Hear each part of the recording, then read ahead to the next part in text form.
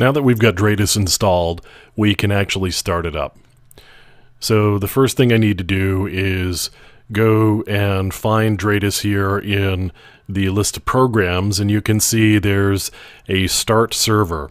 And what that's going to do is it's going to launch Ruby on Rails and load up the application. So once the application is running, we can go to the website for the application, which of course is stored here on the local host 127.0.0.1, and the port that they have chosen is port 3004. So we're going to connect to port 3004, and we're going to log in.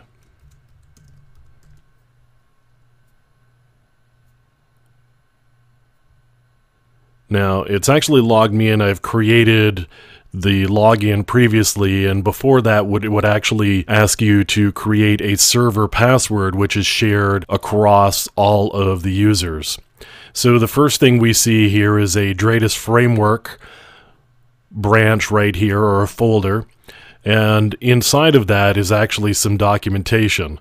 So here's the documentation, it's what's new, and we can go to Getting Help, and it will load up the Getting Help page here. And you can see inside this pane here is actually the list of notes that are inside this particular branch. So let's actually add a branch here, and we're going to call it internal testing. And what I want to do here is I actually want to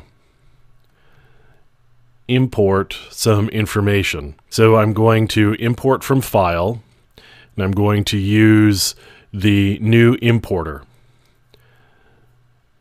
And so that's going to bring up the importer, and I can select which type of file I'm going to upload.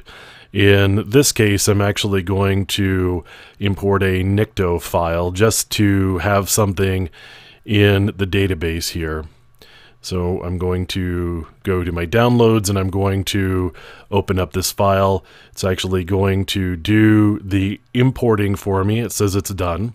So we can go back to the framework page, and now we've got the information that was loaded in from Nicto. So you start to see that it creates this new branch here, and we've got the information that was generated from that Nicto XML file.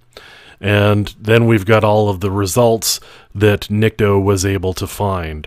So it's a pretty simple web interface here, and we've got a number of folders, or branches as they call them here. You can see we can add branch. And then over here inside the branch, you can set categories and add notes. And over here we've got a configuration button, so we can change different configurations. And this has to do with the different plugins that are available, as well as just some basic information about Dradis and how it's actually running. And I'm not actually going to change anything here, so we're going to close this out and go back to Dradis, and going to begin adding some notes and doing categories in the next couple of lessons.